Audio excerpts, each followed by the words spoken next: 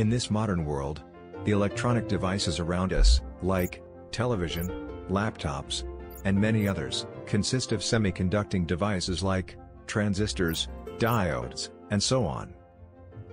These devices use two types of semiconductors: intrinsic and extrinsic semiconductors. Nowadays, electronic devices mainly use extrinsic semiconductors over intrinsic semiconductors.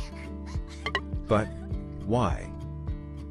Regarding intrinsic semiconductor, it is nothing but a silicon structure, by which the valence electrons absorb some amount of thermal energy and gets excited from the valence band to the conduction band, which results in a vacancy in the valence band called a hole.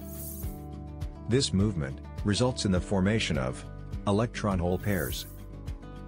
Now, if the potential difference is applied across the semiconductor, the current will flow through the external circuit.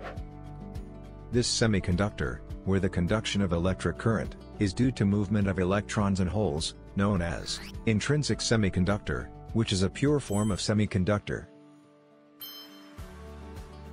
The conductivity of intrinsic semiconductor is very less at room temperature, and it is very pure. But electrical conductivity relies on impurity atoms in them.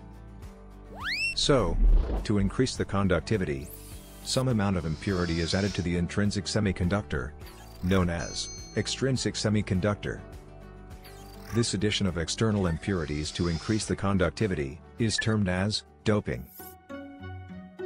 These extrinsic semiconductors are classified depending upon the type of impurity added, such as N-type semiconductor or P-type semiconductor. But the N-type semiconductor has better conductivity than the P-type. Let's see why it has such better conductivity. We know that pure silicon is a semiconductor. The atom of silicon has 4 electrons in its outermost shell, which form bonds with its neighboring atoms. For the N-type semiconductor, the pentavalent impurity, phosphorus, containing 5 valence electrons is doped into a silicon structure. In the 5 valence electrons, it has 1 extra electron, and the other 4 occupied its positions in the shell. This doping increases the number of free electron carriers in the N-type semiconductor.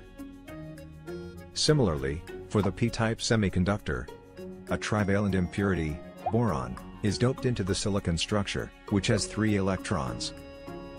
By this process, it creates an extra hole, and the holes are the majority carriers in the P-type.